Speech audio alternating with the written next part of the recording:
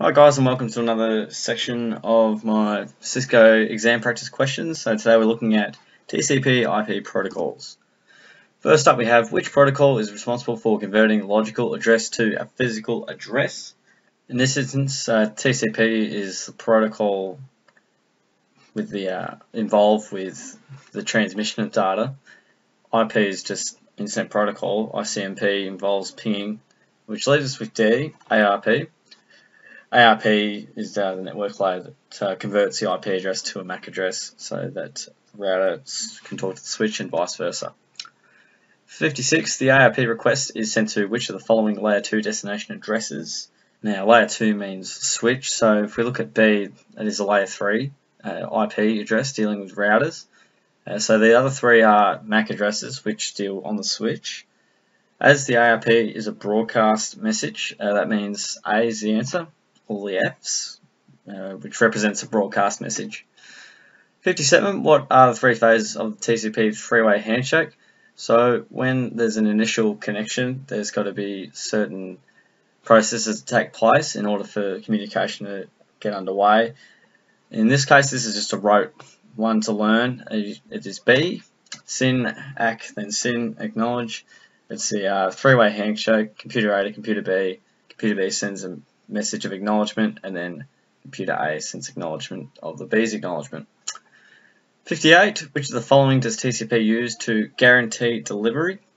So the way TCP does this is through sequence numbers and acknowledgements. So TCP assigns each message, which is also known as a segment, sequence number, and then once they receive all of them, they receive them in order, and then they acknowledge and let the sender know that it has been received. 59. What TCP IP protocols is responsible for logical addressing and routing functions? And if we look at this, logical addressing and routing functions, that's the layer 3, and I was talking about it before. IP seems to be on layer 3. TCP is just a protocol to facilitate the passage of communication. And UDP is an unreliable connection. It's kind of the sister of TCP. ICMP isn't related to that, so it's IP. Question 60. Which transport layer protocol is responsible for unreliable delivery? Kind of gave this one away just before. UDP is the correct answer for this one. So they don't actually track whether or not things reach its destination. It's kind of like receiving a letter without actually knowing about it. 61. Which TCP IP protocol is responsible for error and status reporting? Well, TCP and IP it represents a protocol, so it can't be those.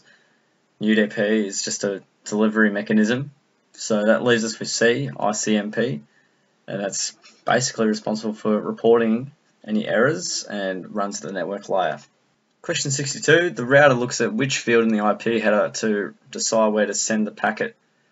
Source IP address, destination IP address.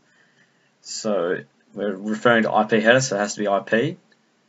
And we are the source because we're sending it, so that would mean it would be the destination IP address.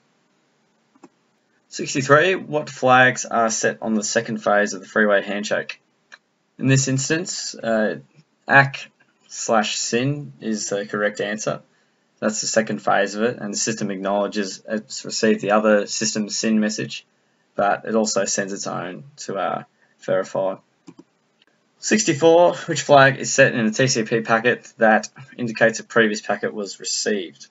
So in layman's terms, when we're letting someone know, say hello to someone, if they acknowledge you said hello, they'll respond back. So the way they know that you've sent a message, or that the sender knows that you've received the message, is that you've responded back to them. So ACK, that's a nice little world example there. Question 65. You wish to allow echo request messages to pass through the firewall.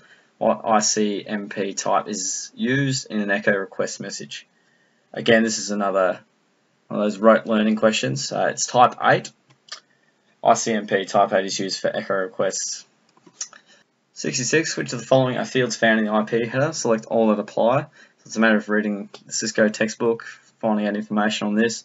It's basically eliminating what isn't part of it, and then knowing what is part of the IP header, and then That being answer, in this case, it is source IP address and time to live. 67. Which of the following are considered application layer protocols? So we've got TCP, which is involved in the transmission. IP is layer 3. FTP could be a chance. ICMP is another protocol related to ping. Is FTP, that deals with file transfer, and that is part of the application layer. 68. Which transport layer protocol is responsible for reliable delivery? And as we've seen before, UDP is not that. IP is a standard. ICMP isn't exactly a delivery mechanism, so that leaves us with TCP. D, so that's responsible for reliable delivery. UDP is not. 69. What ICMP type is used by the echo reply message? And again, this is one of those rote answers, you just have to know it. And that is type 0. And the answer is A, and obviously the other one is 8. And number 70, the security administrator for your network has asked that you block ping messages from entering your network. What protocol would you block? I've been basically saying the whole time, ICMP is dealing with pinging, so it's basically the protocol which is used by the ping command. And the last one for today, which TCP flag is responsible for dropping a connection at any point in time?